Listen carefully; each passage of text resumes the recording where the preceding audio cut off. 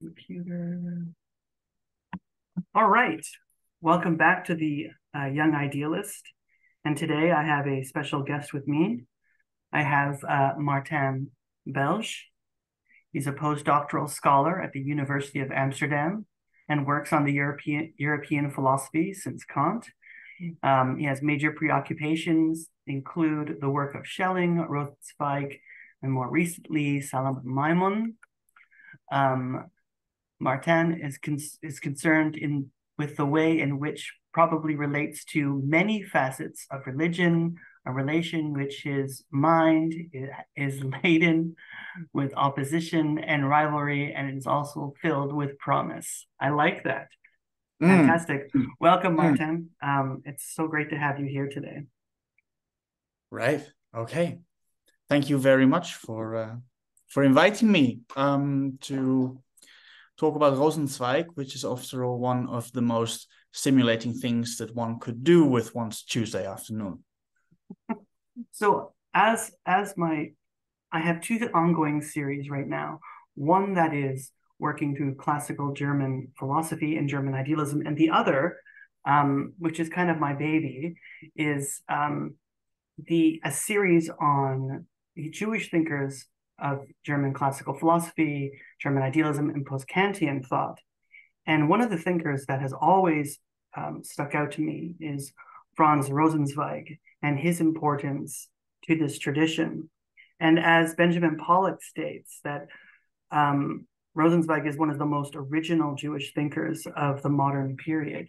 And this is why I have you here today to discuss who Rosenzweig was, what his thought was, and how we can navigate through his concepts and philosophies. So maybe we can begin by starting with his significance, the importance of his work, and why we should read Rosenzweig. That's kind of a huge question to throw at you already, but hopefully it's not too much. Yes. Well, I mean, the reason why we should care about Rosenzweig is, of course, because he has some difficult, challenging, but also rich ideas that, pose problems for us that we haven't quite resolved yet. So in an obvious sense, this is true of many thinkers, but perhaps there is a sense in which the thought of Rosenzweig still has not been processed to the extent that it could be safely skipped over from a philosophical perspective. That's one thing. Another reason, of course, is that he occupies aside from systematic philosophical concerns, is that he occupies something of an exemplary place in the wider history of European and particularly German thought. He, if we can dive into his life a little bit straight away, forms part of a generation born in the last years of the 19th century. So Rosenzweig himself is born 1886, but that puts him in the company of a whole range of other people, such as the Swiss theologian Karl Barth, who was born 1886 as well, but also philosopher Heidegger, born 1889, and Rosenzweig's future friend and comrade, Martin Buber, himself born 1878. Now, what unites all these figures is not so much that they're all German professors, though that is also the case to some extent, but more that they represent a generation that is forced to tear up the securities and the general somewhat placid landscape of thought of the late 19th century and try to formulate something like a new beginning for European thought after the First World War. And if you want to compare this with other disciplines, it's not altogether a coincidence that at the same time within literature, modernism rears its head. So we have Proust and James Joyce writing, for example, right? And new paradigms of thought are being come up with that, for the first time in a long time, seem to be much more skeptical about ideas of progress and liberalism that, at least in intellectual circles, had done very well in the late 19th and early 20th century. And these are confronted with the terrible shock that is, shall we say, European civilization tearing itself up in the First World War. So there is an important dynamic in Rosenzweig's work internal to the history of philosophy, but at the same time, this is very clearly connected to larger movements within art, but also in politics, and the end of the long 19th century, as historians like to call it. Well, thank you. Oh. Yes, I wanted to begin by situating him against the backdrop of that crisis. I'm happy to be redirected, but one way in which this is particularly visible in the case of Rosenzweig himself. Rosenzweig himself serves in the German army during the First World War. He is, amongst other things, an artillery spotter in Macedonia on the southern front, and while there also begins, to our amazement, scribbling on the back of postcards, shorter and longer notes that he sends off back home, that will become the substance of what we now see as his major work, The Star of Redemption, which would ultimately come out in 1922, right after the war. Just to remind us what sort of climate we're in, 22 is The Star of Redemption. Martin Buber's famous work, I and Thou, will come out just a year later. And also, in a way, as a result of lectures that Rosenzweig got Buber to give, so his hand is very much present there, but work that changes the nature of Protestant theology for good, one might say, comes out in 1921, so his commentary on the Epistle to the Romans, and Heidegger's Being and Time is 27 itself. So what we see is that right after the war, there is a terrible need for revolutionary works that enable something like a new beginning within European thought. And that is a beginning that starts from, in a way, from the slag heaps of what came before. In the case of Rosenzweig, Star of Redemption itself begins explicitly with the question of death and how to live with it. And while that is, of course, a hallowed philosophical topic and is not to be reduced to a biographical fact about having to be in the army, it is nevertheless not altogether accidental either, I think, that the experience of human existence that does not rest securely within the idea that the power of ideas can save us, but addresses our very existence itself, that this should become important precisely in this moment, cannot be a coincidence.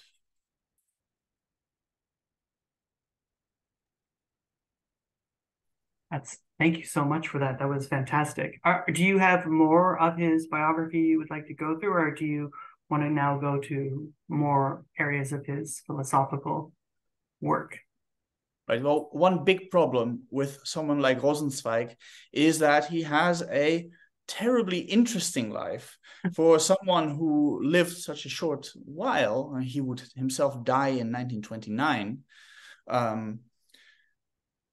It is nevertheless remarkable how much interest his life has attracted, and that for good reasons and bad. I already mentioned the question of his involvement in the war, but aside from that, there is, of course, the huge question of his relationship to his own being a Jew, to Judaism as a people that one could belong to, but equally to Judaism as a religion. Rosenzweig was born in Kassel in a rather rich Jewish family that was as good as completely assimilated, and had been, in a way, enjoying the good liberal bourgeois life for a little bit. Judaism was acknowledged as a fact, but not particularly thematized. It wasn't something that you would put too much effort in. And it is this sort of attitude that means Rosenzweig is growing up more or less indifferent to his own Judaism, to the point that once he starts taking questions of religion, once they become part of the focus of his own thinking, I said, well, as Judaism is clearly no longer a living force for us German Jews, us assimilated bourgeois German Jews, isn't it just hypocrisy or laziness that stops us from tossing it overboard? If we are in all but name as Christian as all of our neighbors, well, then we might as well convert, hadn't we? And so this is the big question for Rosenzweig as a young man, whether that is then the step he would have to take. However, and here comes an interesting twist. According to the biographical scraps that we have and this voluminous correspondence, the question comes up: can I renounce a Judaism that I don't particularly know anything about, other than going to synagogue twice, perhaps, a year when mother sends me? And so the idea becomes, well, in order to renounce this Judaism, I had best know it beforehand, so that if I convert, I can convert as a Jew who has thought about things and not as a lazy latter-day pagan. This seems to be the idea.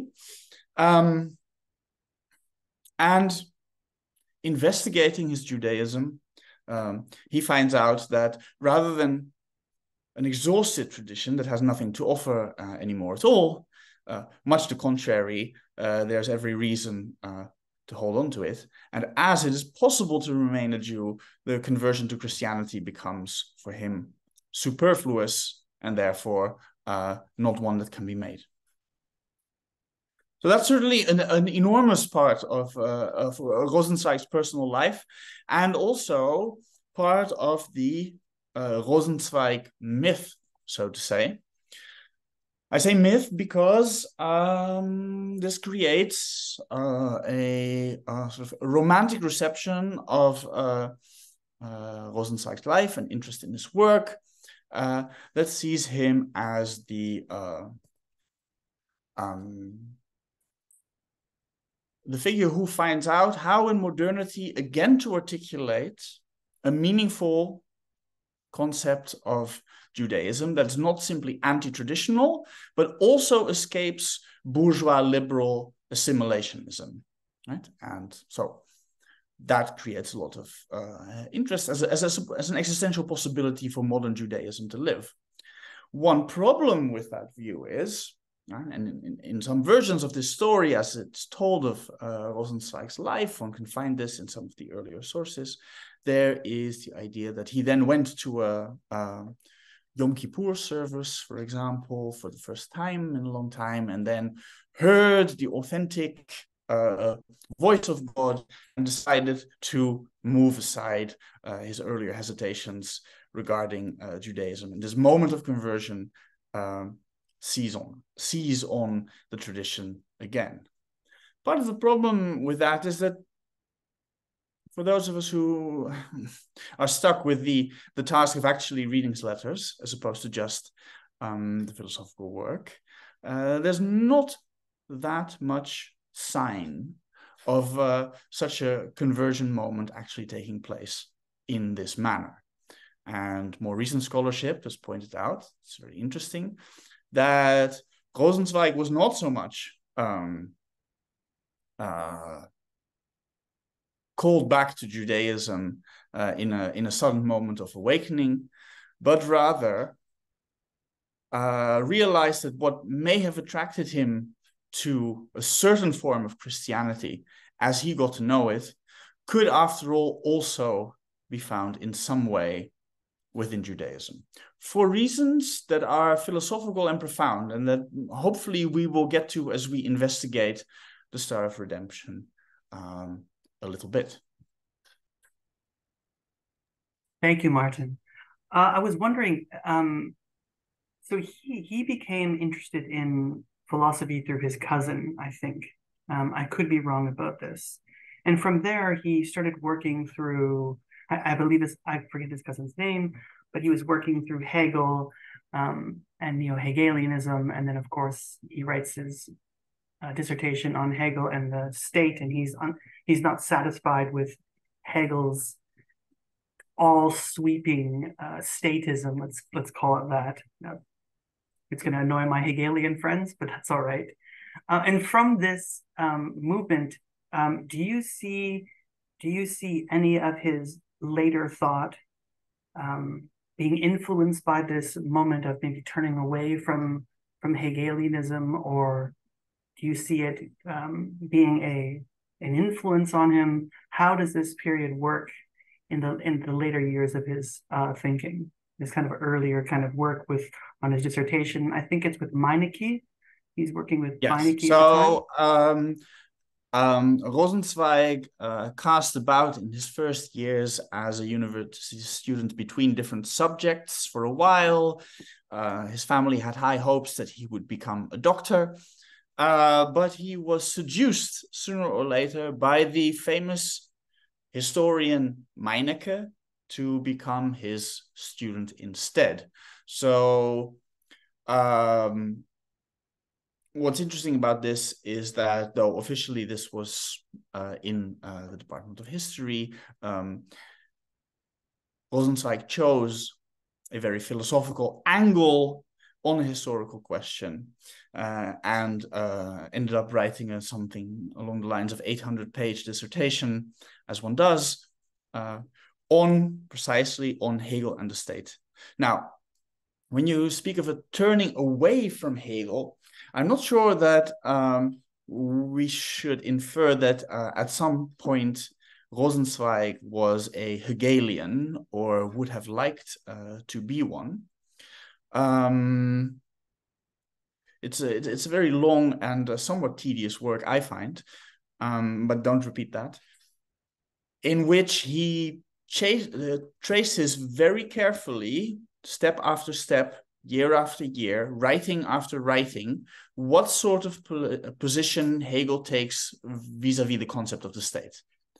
And so this is how you fill hundreds of pages. If every new writing is a new step along the way, and you very carefully dissect every minute step, and you also signpost this against the development of German politics at the time, in particularly the development of Prussia as a state, and to what extent it is leaning more towards a liberal course or more towards a repressive conservative course. These questions are very much in play. The book is on the surface not an anti-Hegelian tract.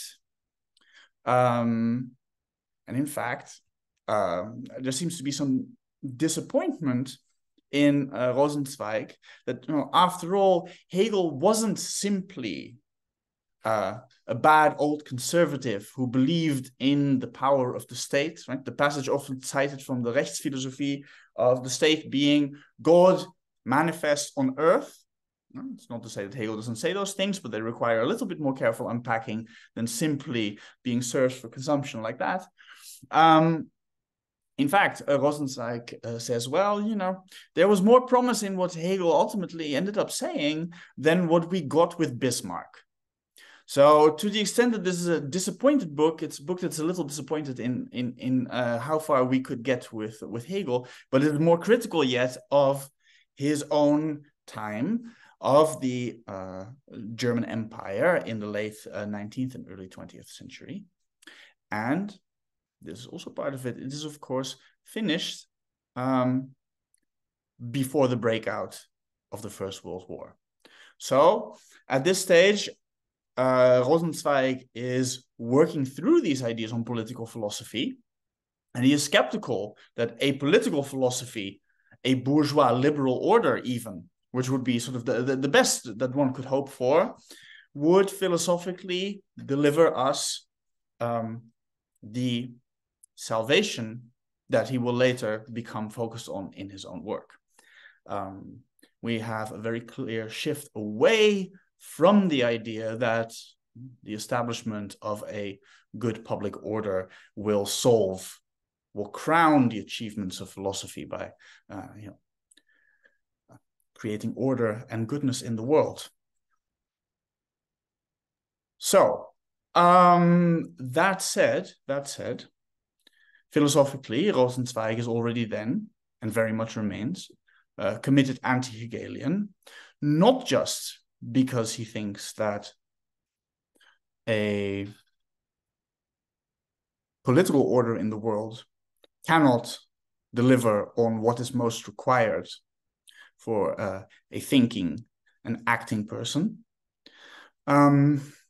but because the idea of totality that is hiding in all corners of Hegel's thought, and not just his political ones, is in and of itself a problematic one. So, what unites Rosenzweig with some of the other figures that I have mentioned earlier on is also what you might call the existential protest of the individual against a whole that seeks to encapsulate and neutralize it.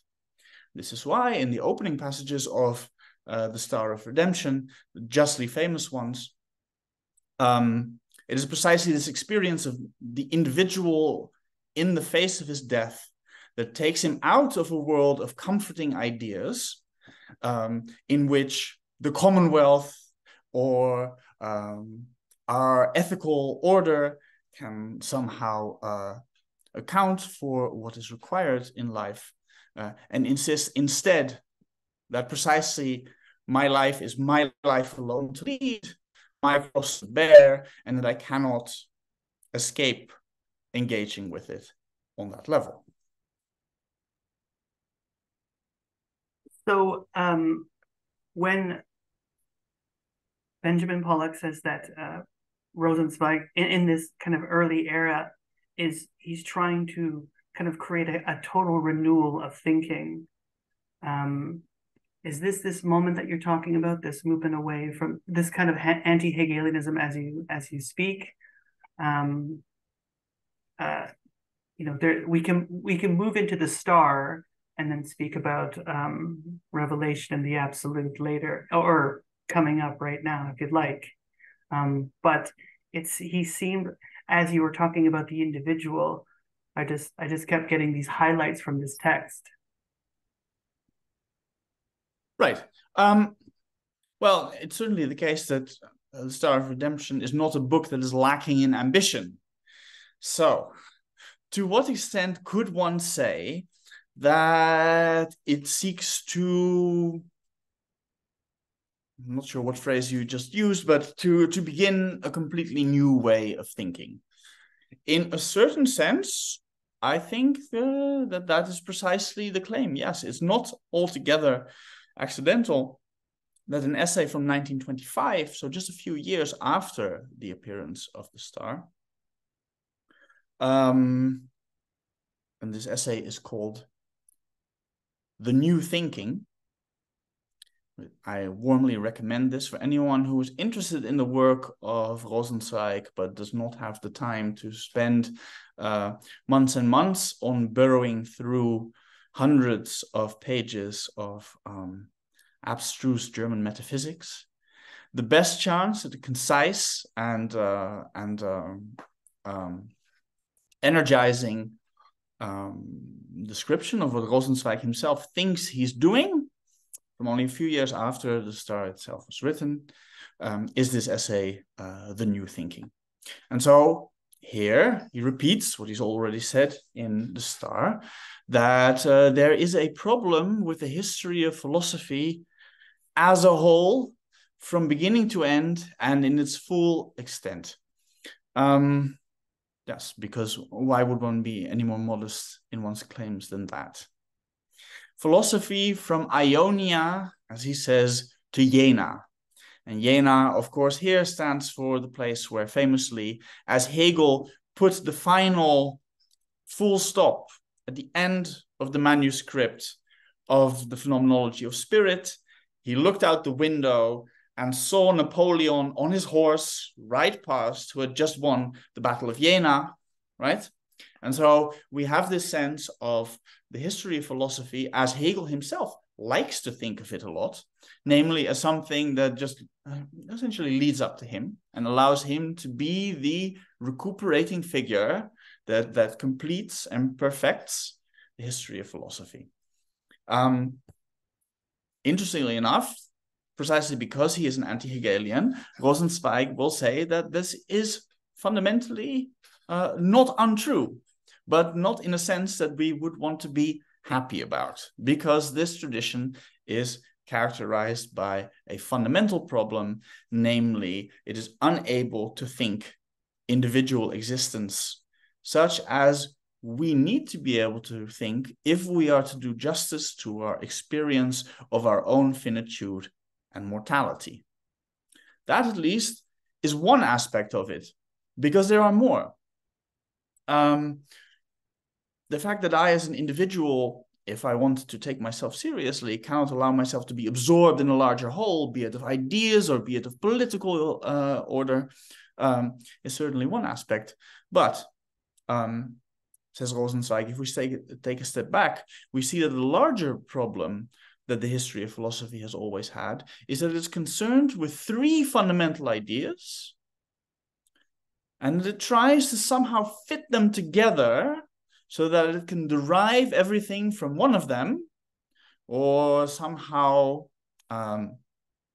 without deriving them, organize them in such a way that they form a coherent whole.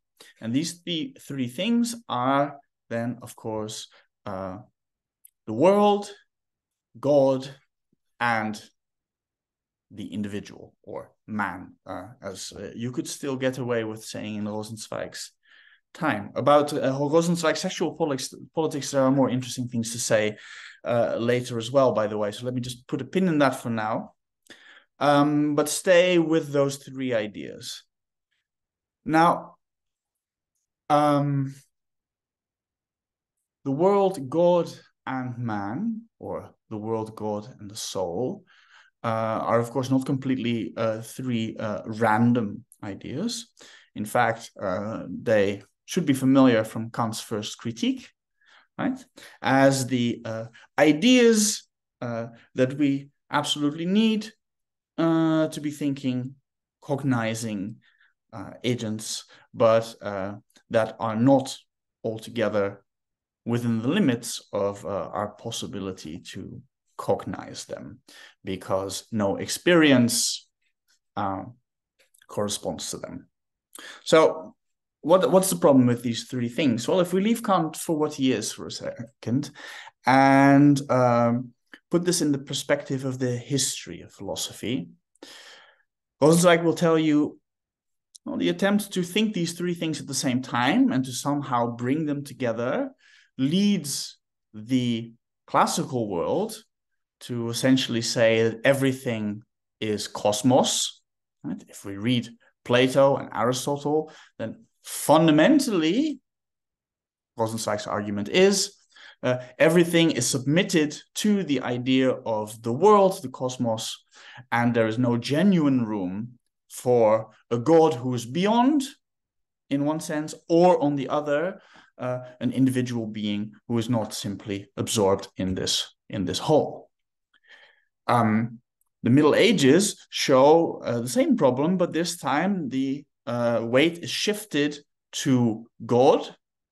So the Christian Middle Ages, at least, God is so central that he leaves no genuine room for the world or for the individual.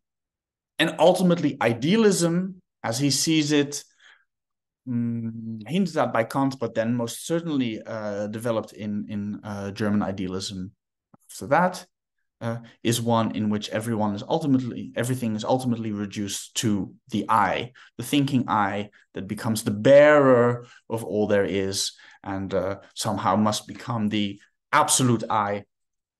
Right? It's a big problematic that Fichte and Schelling in their own way struggle with, and that keeps popping up in Hegel as well. So this, for Rosenzweig, is the issue. This is the original sin of philosophy, is that it tries to think these three things at the same time in one whole, in one totality. Rosenzweig's big innovation is to say this is precisely where things go wrong, and this is precisely what we should not be doing. These three elements, as he will end up calling them in the Star of Redemption, need to be taken in and of themselves and in separation from the other three if we are to understand them to the extent that we can at all. So you're right, there is a program here at work, an ambitious philosophical program of having a new methodological starting point that departs from the history of philosophy as such. And so the existential protest that I registered before is only part of this. So I think now that we've gone over some of these ideas, I think we should move to the Star now, the Star of Redemption. Can you maybe, I know it's kind of hard to do this, but can you maybe tell us about the actual text, maybe go over its main philosophical argument, some of the main concepts, and why it's such a radical text, if you can. I know that's, I know you're almost in a sense limiting the text. It's a very brilliant, rich text, but it's a brilliant and rich text, but it's also a very systematic one. And in a way, it is very surprising that a text that Rosenzweig himself composed more or less in isolation, and for an important part without endless library resources at his disposal, in a very compressed and anguish-laden time, managed to produce a text that is nevertheless, at least seemingly, unless you start applying a lot of pressure on individual arguments, of an exemplary systematicity. Now, the 20th century since Rosenzweig has not necessarily been one that is enamored with philosophical systematicity. And so whether this is a good thing or not remains to be seen. But I do think it's true that it's remarkable just how coherent this text is. Has to be remembered as well that once Rosenzweig completes the text and publishes it, he essentially says goodbye to it. He chooses, for reasons that perhaps we will have a moment to talk about later, not to pursue a university career, not to take up a lectureship, even though as a with the previous work that he had done, he would have had a promising career ahead of him. Chooses not to do that. And so the work is more or less abandoned to its own free-floating reception history that takes place after that. Good. Let's leave that aside for a second and look a little bit closer at what actually goes on in this book. I've already started, in fact, talking about this a little bit. Because the three elements of world, God, and man that I just talked about are also the structuring principles of the first part of the book.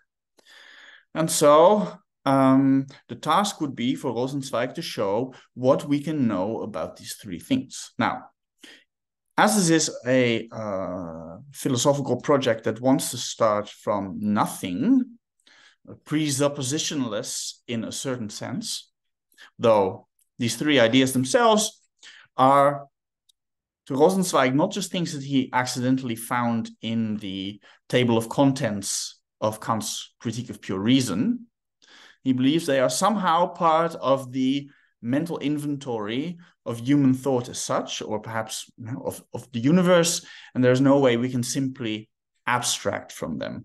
In that sense, the comparison with something like Heidegger's work is, of course, instructive, because they're reaching back to these ideas that are already present in the tradition would precisely be seen as itself a problem for a philosophy that wants to start afresh.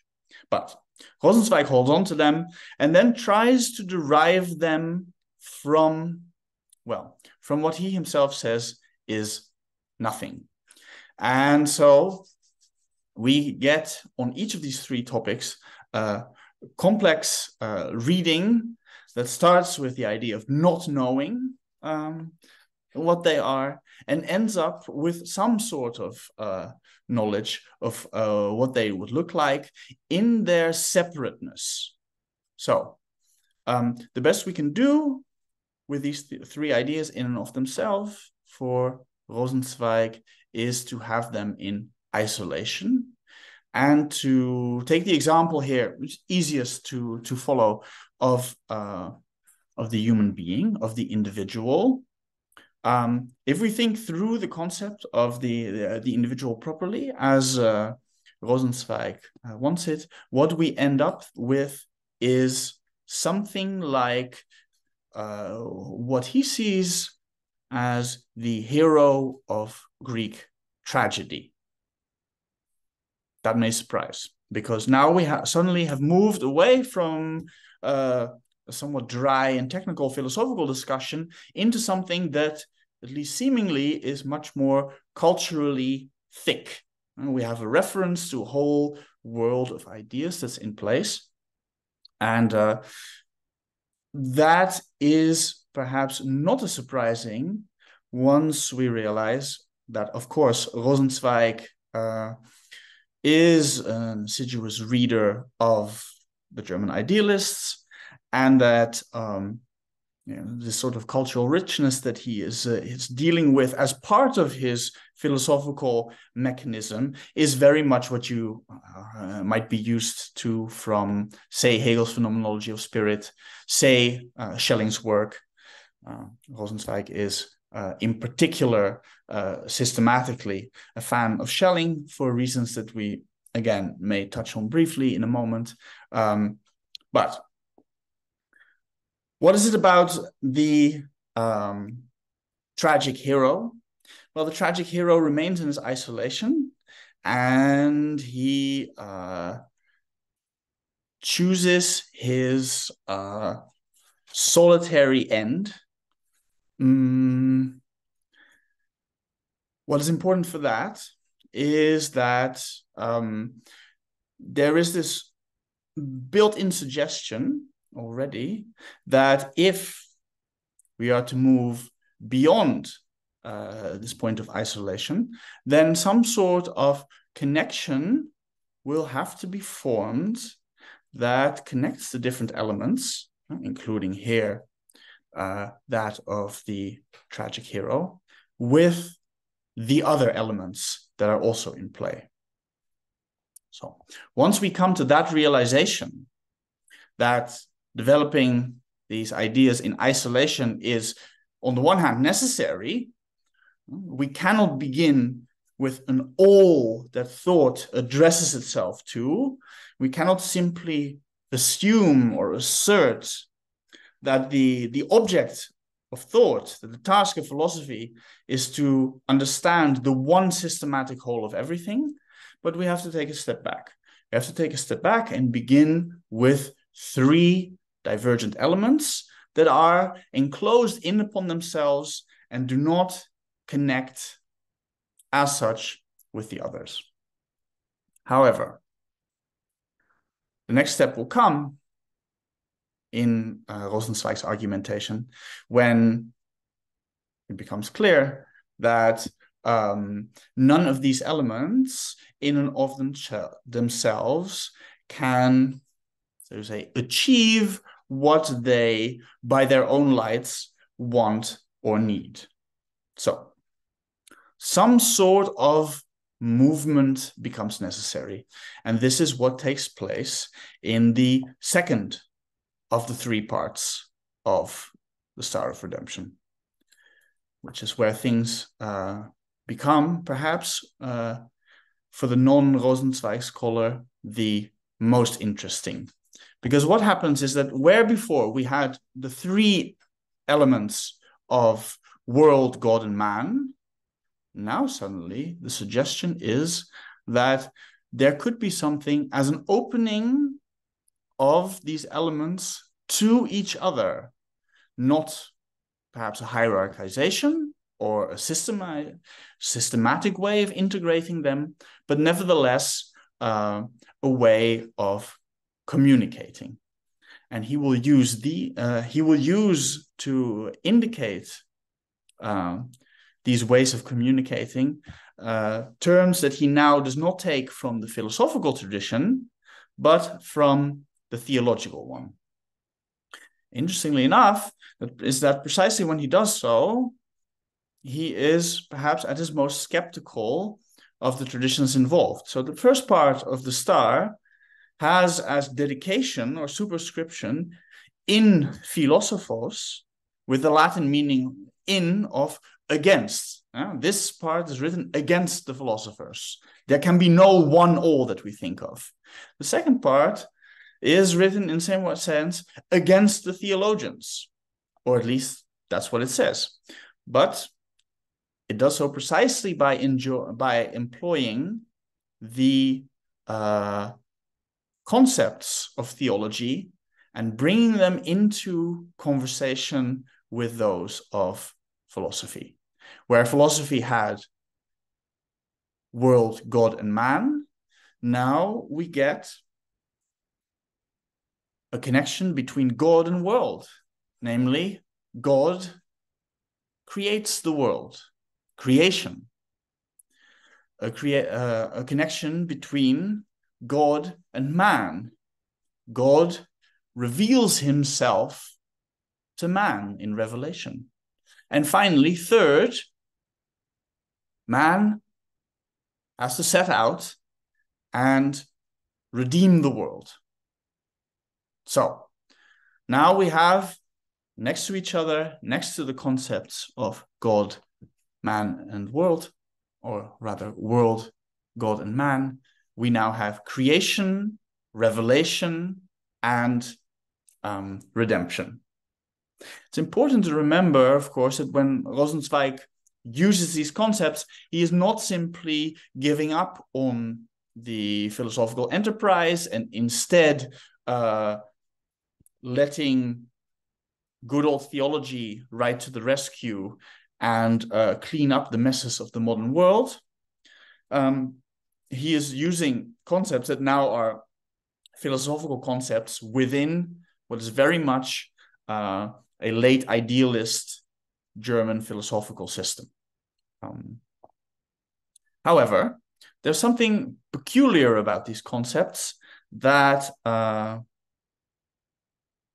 Rosenzweig thinks the philosophical tradition has not been able to account for hitherto. And that is something along the lines of temporality. Creation, you see, has something to do with what's always already happened. Creation is about the past. In the beginning, God created heaven and earth. At the same time, revelation, according to Rosenzweig at least, is not something that happened once upon a time when a man came down a mountain with a certain message from God, but rather something that can, and therefore should, happen again and again in human existence. And third, the idea of redemption, that the world might be brought to reach the perfection that it always held within it as a promise, is something that is very much in the future. And in fact, as far as human existence is concerned, always remains in the future. So if, and particularly this at the end is important here, if Rosenzweig is a thinker of redemption, and the book is called The Star of Redemption after all, the idea is not if we just pursue this program that we have in hand now, then redemption will be reached. In fact, the way in which a thinker like Rosenzweig departs from the fundamental impetus of both Hegelianism and also Marxism is precisely to say the idea that in time, in our lives, redemption could be achieved is itself the greatest threat of the possibility of redemption, right? We remain open towards a future that is to come, as we will, later endlessly get in French thinkers as well, like Derrida, l'avenir.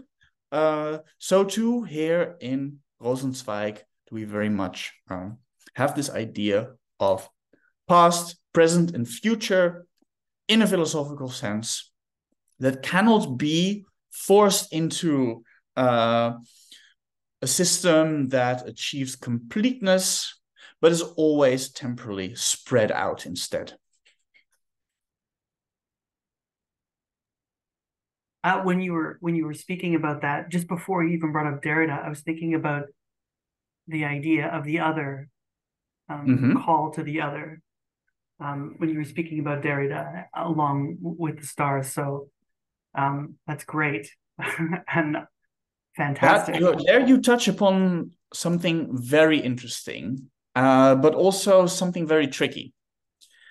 It's tricky because much of the reception of Rosenzweig as a thinker in the 20th century has been influenced by the fact that a certain other thinker, who happens to be Emmanuel Levinas, says some very flattering things at the beginning of his main work. So Levinas's Totalité et Infinie has the remark in its opening that the presence of Rosenzweig in this book is so great, he's so everywhere that I've not been able to even refer to him explicitly because I would have to keep doing it every sentence. Now, of course, Levinas is the paradigmatic thinker of the encounter with the other. And so the question is, to what extent is this also the question with Rosenzweig? There I am not sure that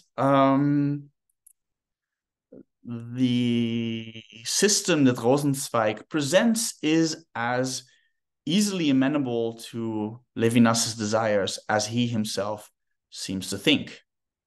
For one, Rosenzweig is very much a systematic thinker, even though he thinks that the system has to be spread out in time, and that traditional philosophy from Ionia to Jena has not been able to do that.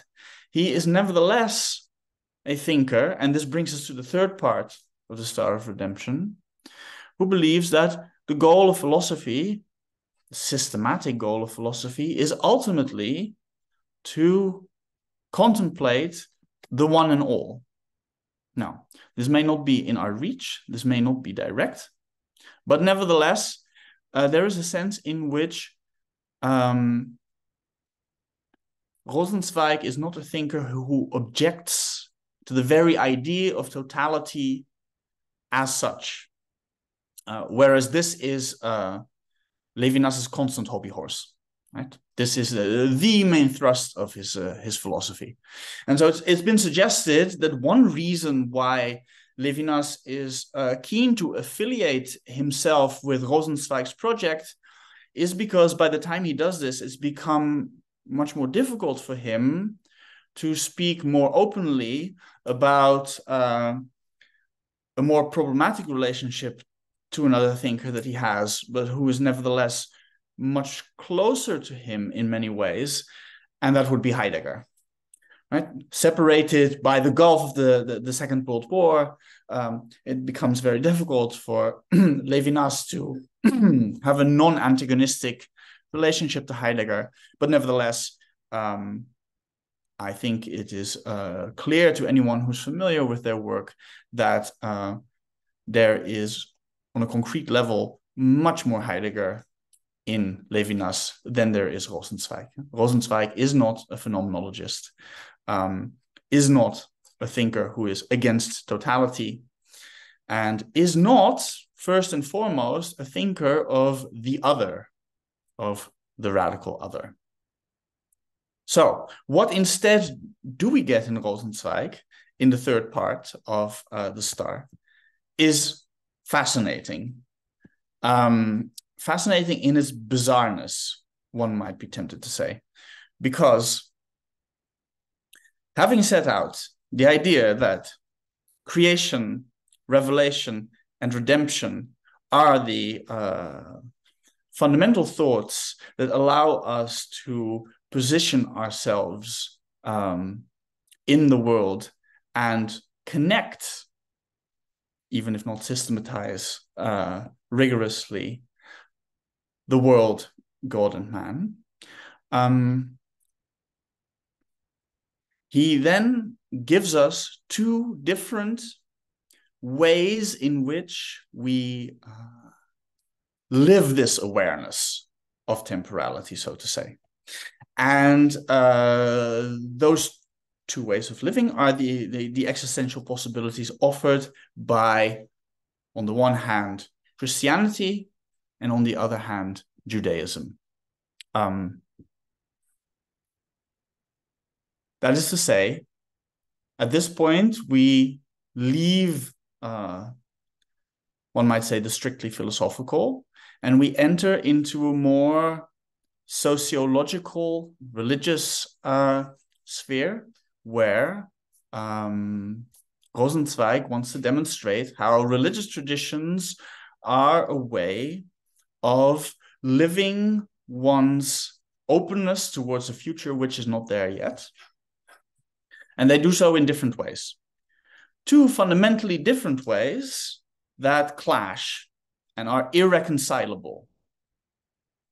This is interesting because, of course, when you say that Rosenzweig is a thinker who has a systematic place, systematic need even, for both Judaism and Christianity, that sounds warm and ecumenical. But in a way, nothing could be further from the truth. According to Rosenzweig, they are mortal enemies and must remain such if they are each to do what their job is. And what would that be? Well, the idea of Christianity, stripping it down to very, very basic form here, would be that precisely the idea that the world requires being redeemed. We need to go out into the world and, as individuals, spread the flame of an ethical form of life. Ethical is a dangerous word here, but let's go with that for now. And so Christianity is an active force in the world and seeking actively to bring about redemption. On the other hand, it is the task of Judaism precisely not to be caught up in that, precisely to be on the side of saying, whatever the Christians have come up with this time, we have not yet reached redemption. And the Jew can say this, according to Rosenzweig, because the Jew has already reached redemption. Now, that's a very odd thought, at least on the surface of things, but what he means by that specifically is the idea that Judaism, as a set of practices. He's not so much interested in religious ideas, but he is very interested in religious practices, in the liturgical year, for example. Judaism, on a formal level, in celebrating his feasts, is already at the point of redemption, where it is one with God. Now, the problem with that is it's only formal. And so it is not connected to any actual state in the world. But it's precisely that distance from the world, it's precisely the fact that Judaism has turned away from the world, turned away from history, that it can keep intervening. And every time that the Christian world believes it has now created an order, a political order, an order of salvation, an ethical order, that is complete, and that we should all submit to, that the Jew serves as a reminder that this project is in fact incomplete. And so it becomes Judaism's job to continuously burst the bubble of the non-Jewish world and to force history to keep moving, even though Judaism itself does not intervene in the moving of history.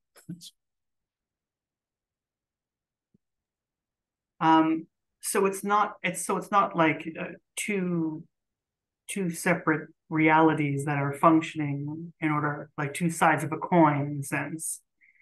So what is he's a traditionalist in a sense, right? He sees the tradition of maintaining, I guess you could say, Yom Kippur, many of the Jewish holidays. He thinks that religion is something you do, right?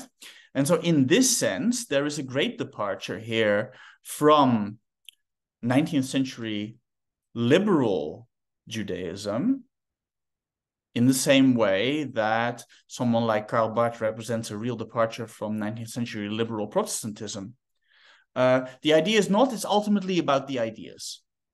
The thing to contrast this with, for example, would be the work of a thinker that Rosenzweig much admires and thinks that in a certain sense he is improving upon, Hermann Cohen's religion of reason out of the sources of Judaism, right? Now, Cohen himself is a religious Jew, and so it won't simply go to say that Cohen has no time for Jewish tradition in its practical aspects, but nevertheless, the idea seems to be that what counts is the ethical ideas. And here it is for someone like Cohen as well, that, for example, Lutheranism and Judaism can be best friends, because at the end of the day, they are thick descriptions, metaphorical forms for certain ethical ideals, thoughts. And ultimately, that's where the importance lies, our ethical action in the world. Whereas for Rosenzweig, the point of religion is not to give us ideas. The point of religion is to engage us in practices that allow us not just to think about certain things, but to live in a certain way, specifically as regards time. With a year, ceremonies and feasts come back, right? Every week, every Shabbat. And it's precisely this sort of temporal nature and practical nature of religion that Rosenzweig is interested in. This almost reminds me of what you were talking about with the tragic figure. You know, there's something that Nietzsche says that with the dialectic and with Christianity, we lose the festive dates, the festivals of Dionysus and Apollo, and that these were things that were needed for the Greeks at the time. So it seems, I don't want to throw an almost pagan idea onto Judaism, but it seems as though these kind of dates help with the individual struggle in the world. Well, I guess with their own kind of constituents in the world, I guess. Mm-hmm. Well, it's not a merely individual struggle. Much the contrary, I think. Religion for Rosenzweig is necessarily communal. And the level of my individual life and my individual responsibility is one that plays out on a different level, right? This openness towards the future is one that we primarily experience together in symbolic acts, right? In formal acts that in and of themselves don't change anything. They don't make anything better, right? The world doesn't grow any more flowers if we sing in mass, or if we celebrate Yom Kippur. So something else must be going on, is the idea there. But that is not an individual thing so much. Yeah. At the same time, Rosenzweig has very specific ideas about what forms of religion are good and not. And so he it's very clear that Christianity and Judaism, particularly because of the way in which they integrate temporality within their cult, are the religions. And he spends a good amount of time on describing why Chinese and Indian thought, but also in particular why Islam, are all sort of failed attempts at something like religion. Well, strictly speaking, Chinese and Indian thought belong to the realm of philosophy. So, but there too, Rosenzweig will say, well, actually, Greek pagan thought was much better than what the others came up with. And it's only if you pass through Greek pagan thought that you can then get to the monotheisms that he's interested in. These are, of course, reconstructions, systematizations of religious faiths that someone else might not recognize themselves in. It's perfectly possible that one might say, as a Muslim, that what Rosenzweig has to say is not quite the sort of experience that one has. However, this is also what in part makes it interesting. The big problem with Islam for Rosenzweig, for example, is that it's essentially too much like German idealism. A curious thing to say. So, yes, in the ongoing anti-Islam debate in the West, this is not an argument that has been made too often in these last 20, 30 years, I would say. The problem is that Islam is too much like Hegel, but that is what Rosenzweig says boils down to. What does that mean here? Well, it doesn't have a proper relationship to time. It would go too far here to dig into more details of that. But Rosenzweig then is not someone who is interested in having some sort of a ecumenical idea of all the wonderful things that different forms of religion could bring. He's a situated thinker. The history of our world is the history of our world. But, as a German, this is the horizon of my thoughts as well. And so it is Christianity and Judaism that he is ultimately interested in, to the extent that other things come within the horizon of his thought. They serve as foils. They serve as sort of stepping stones for showing how not to do things. You answered my question. I was about to ask you what Rosenzweig's relationship to Judaism was. So I think you've done that. I think you've answered that well. Now I guess. Well, of course, hang on. Okay. Sure. There are different things at play here. There is, the relationship of the star of redemption to Judaism on the one hand, and then there is Rosenzweig, the man, who has a relationship to Judaism, and so it is not necessarily. Those are not necessarily the same thing. Well, the one might not exhaust the other.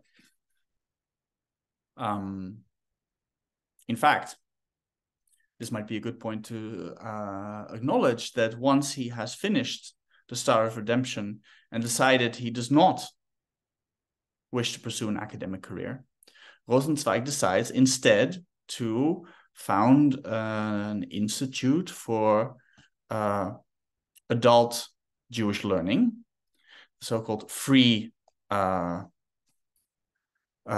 Free Jewish Lehrhaus in Frankfurt. And it becomes the goal of his activity to educate assimilated German Jews back into the Judaism from which they have become estranged in many ways, through engaging with different ideas and different authors on a linguistic level, but looking at every stage to find something like what Jewish life could look like. And this also means that after the finishing of the Star of Redemption, he devotes his time to several projects in writing to further that, one of which is the translation of the poems of a famous medieval Jewish religious poet, Yehuda Halevi. And also, with his friend Martin Buber,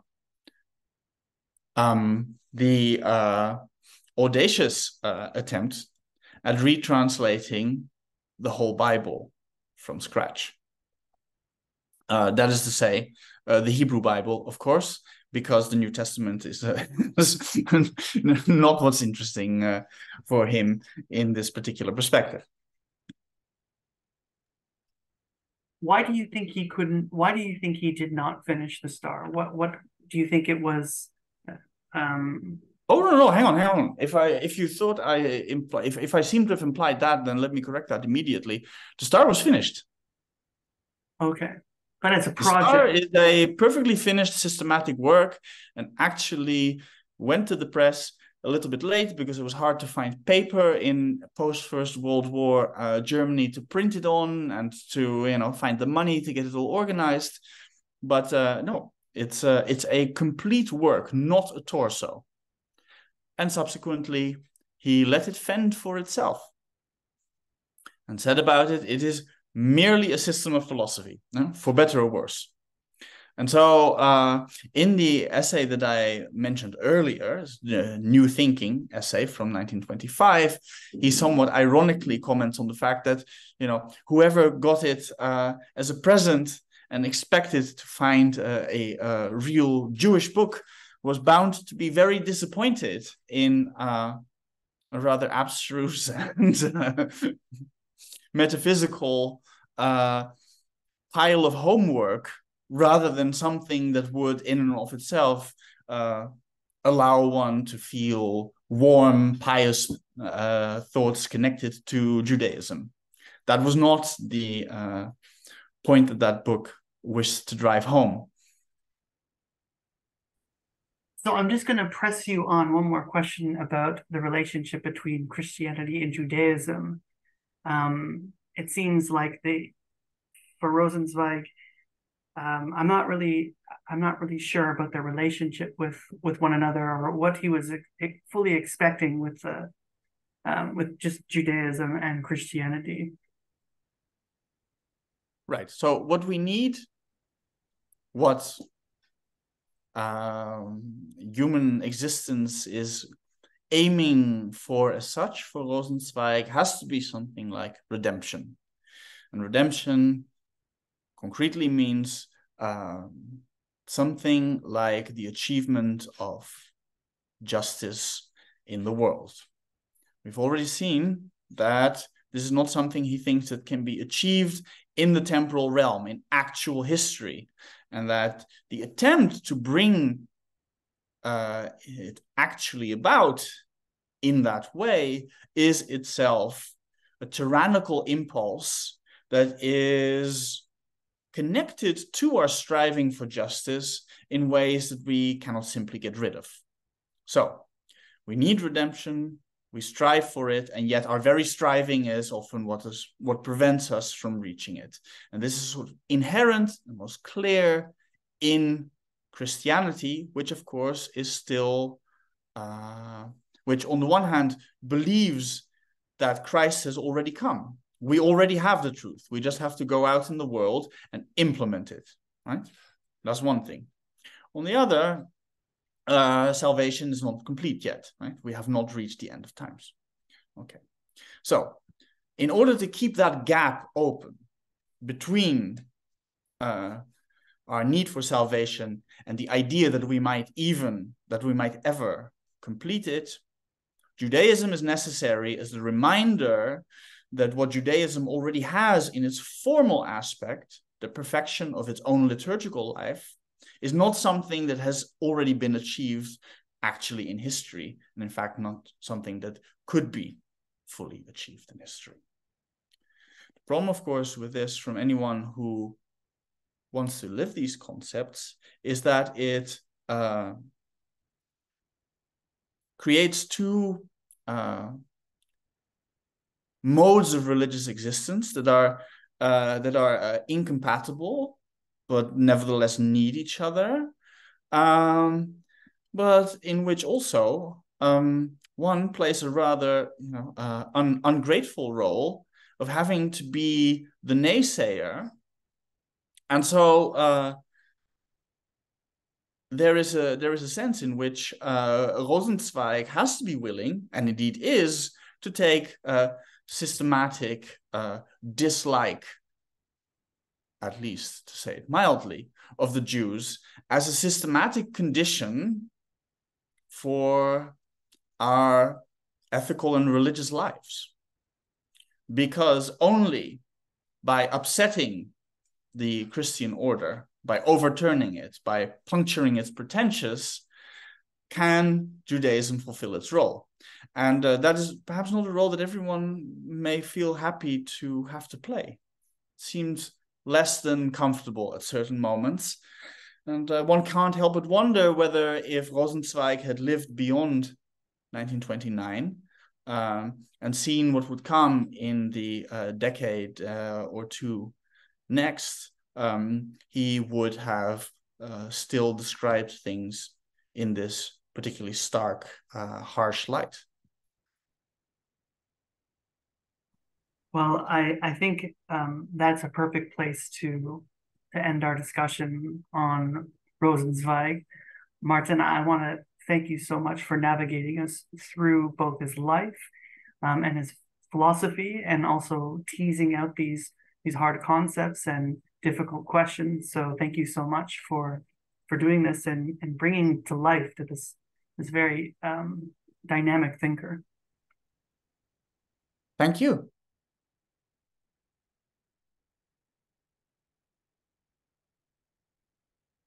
Oh, I'm muted. Sorry. Thank you so much for being here, and take care.